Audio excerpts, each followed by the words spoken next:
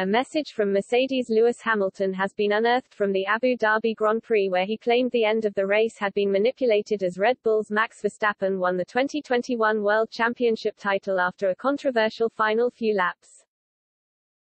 The drama unfolded after Nicholas Latifi crashed his Williams with a handful of laps of the race remaining, with the safety car deployed to neutralize the field and eliminating any advantage the Mercedes driver had at the front.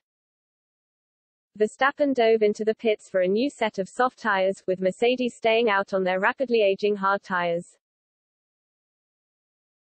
Despite race control initially telling drivers they couldn't unlap themselves, Hamilton was informed on the Mercedes team radio by race engineer Peter Bonington that race director Michael Masi was letting the lapped cars between the leader and second-placed Verstappen go past him.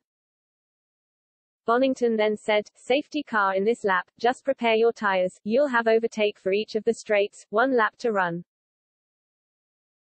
But as Hamilton watched Verstappen overtake him on the final lap of the race after the restart, the seven-time world champion watched his eighth title slip through his fingers, and took to the radio to say, "This has been manipulated, man."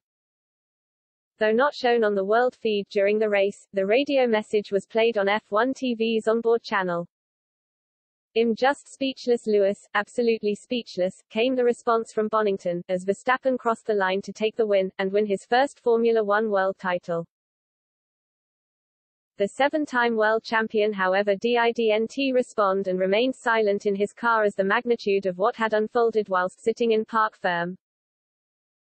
Hamilton did initially speak after the race ahead of the podium celebrations, but was absent for the FIA post-race press conference, with boss Toto Wolff also refusing to give interviews as the team initially lodged two protests against the FIA.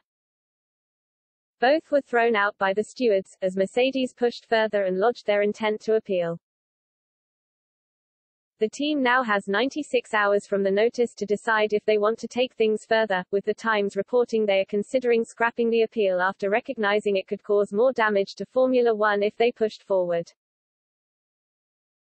Speaking after the race, Hamilton said, "Firstly, congratulations to Max and to his team.